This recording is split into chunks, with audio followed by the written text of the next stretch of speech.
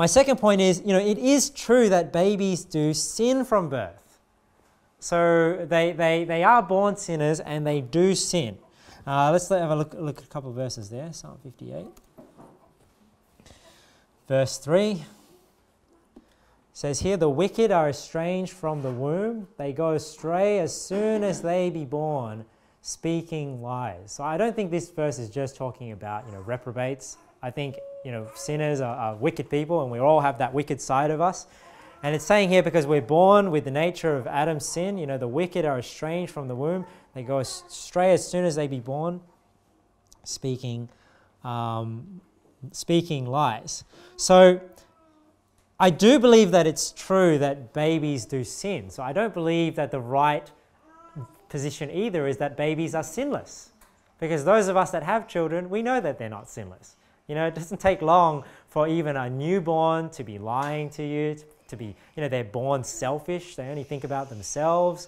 They know how to be rebellious. I mean, even the children that are my age, they know how to lie and deceive, and you catch them in something and they'll lie to you to cover themselves so they don't get in trouble. So it is true that babies sin. Nobody's saying, so it'd be wrong to say that babies are sinless. And the world tries to teach this philosophy that man is inherently good, in need of direction. But we know from the Bible that that's not the case, that man is inherently sinful and in need of correction. And the reason why I just make this point quickly is you have to be really careful out there with parenting philosophies.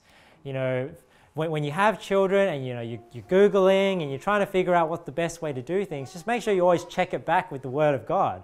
Because generally there are those two philosophies out there when you look at any parenting method. There are the parenting methods that believe that children are inherently good and you're trying to bring that good out of them and direct them into a certain way.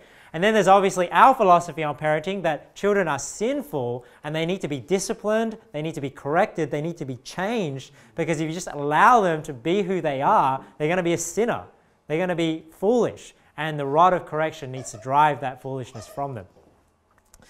So, no, children are not inherently good. People are not inherently good and just need to be directed a certain way. People are inherently bad and need correction. Just be aware of those when you're researching different parenting methods and parenting philosophies. One of them, I'll just give you an example, because we sort of do it in a way, where, when you're trying to wean your child off from milk and wean them onto food.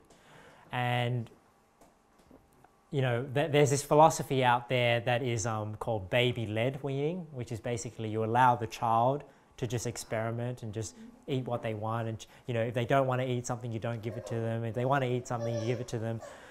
So whilst I do agree, and we do in our house, we do just let the children determine when they want to start eating solids.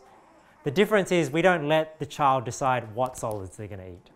So you see how we take a philosophy that's out there, this baby-led weaning, and whilst I do understand that it's natural for a child once they're ready for food to start reaching for food, but I know that a child is only going to eat what they want to eat and not what they need to eat. So as a parent, knowing that a child is just going to do what they want, I need to force them to eat what they don't want to eat so that they're not a picky eater. And if I force them to eat what they don't want to eat, they will eventually like it. And we've seen that in our own family, because we eat, you guys know we eat sauerkraut, which is like a fermented cabbage. It's really sour. I mean, most kids when they first eat it, it's like eating a lemon, right? They're like, oh, what is it? But we just kept giving it to them. If they don't like it, it's like, no, you have to eat it. And we force them to eat it. And now they love it. Now they eat like cups and cupfuls of it. So, don't, you just be aware of your children, eat and don't eat things. If you force them to eat it at a young age, they will grow up liking it, because they'll get that acquired taste. And we've even found in our own family, they didn't like it. And then there was a period where they really would go against eating it, and you'd still just have to force a little bit. And then all of a sudden they're fine eating it. And it just doesn't even work. So I don't know where that switch takes place in their head, but yeah, it's like that. And that's why our kids are generally not very fussy with what they eat. They just eat whatever, because we force them to eat it. And if they don't eat it, they get spanked, and there's that sort of process of correction. And then one day, the fruit of your labor, all of a sudden comes out, and you're not sure when that switch took place.